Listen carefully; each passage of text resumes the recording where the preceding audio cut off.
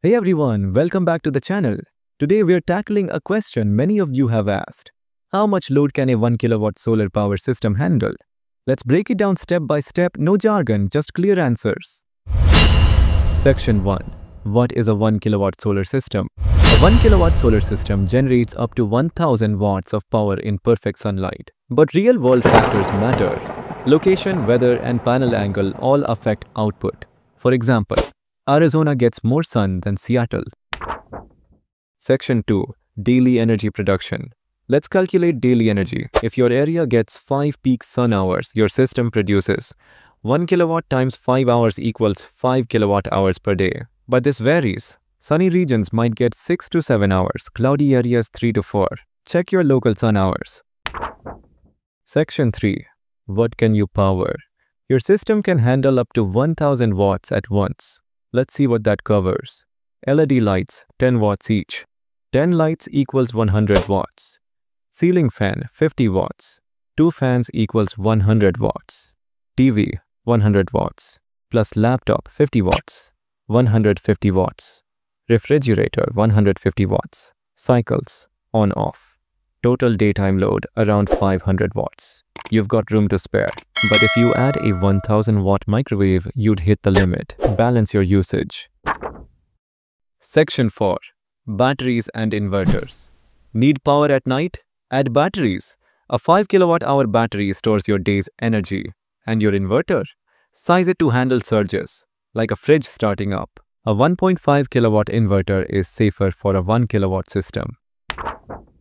Section 5. Efficiency tips. Boost efficiency. 1. Use energy-efficient appliances. Look for Energy Star. 2. Stagger high wattage devices. Don't run microwave plus hairdryer together. 3. Clean panels regularly. Dirt cuts output. 4. Angle panels correctly for your location. Components and specifications. 1. Solar panels. Specs. 4. X250 watt panels. 1 kilowatt total. 24 volt system. Each panel approximately 30 volts. Open circuit voltage 8.5 amps, short circuit current. Type monocrystalline, efficient, space saving. 2. Inverter specs. 1.5 kilowatt pure sine wave. Inverter 24 volt input. Surge capacity 3 kilowatts for motor startups like fridges. Output 120 volts / 230 volts, AC 3. Charge controller specs. 40 amp MPPT charge controller matches 24 volt system. Handles up to 1.2 kilowatts solar input. Why MPPT? Better efficiency than PWM, especially in cloudy weather. 4th. Batteries. Specs. 2 times 12 volts 200 amp hours. Deep cycle batteries wired in series for 24 volts. Total storage. 4.8 kilowatt hours, 24 volts times 200 amp hours. 5. AC-DC distribution. AC distribution box, 6 circuit breaker panel for lights, fans, outlets.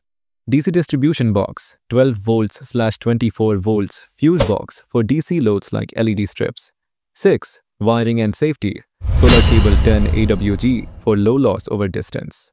Battery cables 20 AWG, thick for high current.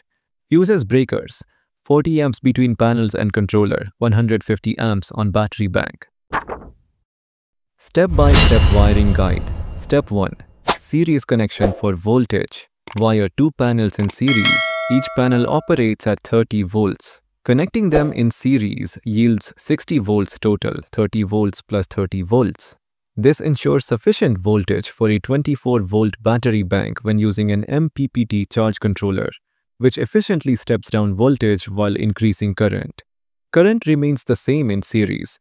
If each panel has a rated current of 10 amps, the series pair remains at 10 amps. Parallel connection for current. Connect pairs in parallel. For 2 series pairs, each 60 volts, 10 amps. Paralleling them maintains 60 volts, but sums the current to 20 amps. 10 amps plus 10 amps. This keeps amperage manageable for wiring and components. Components and wiring. MC4. Connectors. Use these industry-standard connectors for secure weatherproof connections between panels. 10 AWG cables, suitable for handling up to 30 amps in free air. For a 20 ampere combined current, 10 American wire gauge minimizes voltage drop over typical distances, e.g. less than 3% drop over 20 feet. Step 2. Connect panels to charge controller. Panels. Solar input terminals, positive to positive, negative to negative. Add a 40 amp DC breaker between panels and controller. Step 3. Connect batteries. Wire the two 12-volt batteries in series, positive of bat 1 to negative of bat 2 equals 24 volts. Connect battery bank to the charge controller's battery terminals. Step 4. Inverter and AC distribution. Connect inverter to battery bank 24-volt input. Wire inverter's AC output to the AC distribution panel with circuit breakers for each appliance.